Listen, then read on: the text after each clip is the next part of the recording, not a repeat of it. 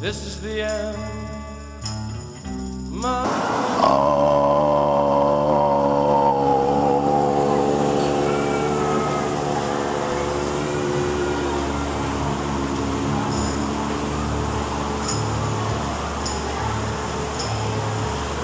Here we are, where the Aztecs performed their ancient and terrible sacrifices to the god of the sun, that it would rise again in the morning and give them water.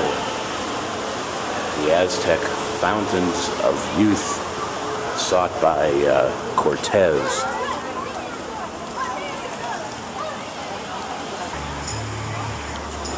And here, the ancient, revered pyramid of the bird god Quetzalcoatl,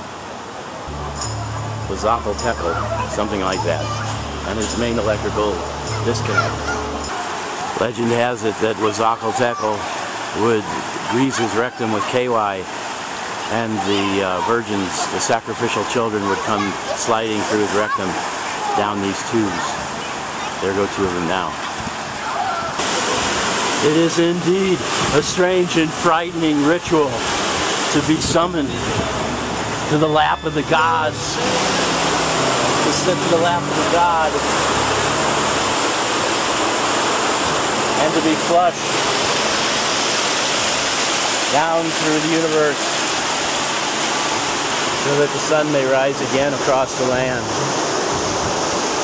For all these sun worshippers, little do they know the sacrifice that has been made so that they can enjoy the sun on this day.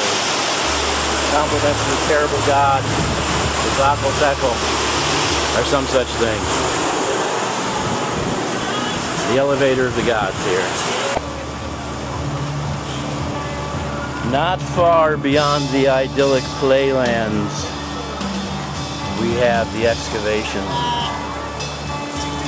Man is excavating to build anew temples, monuments to his own distorted glory.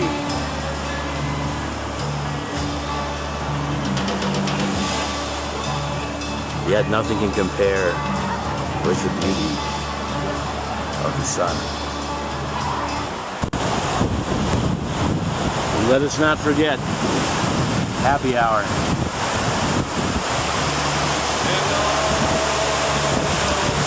Yeah.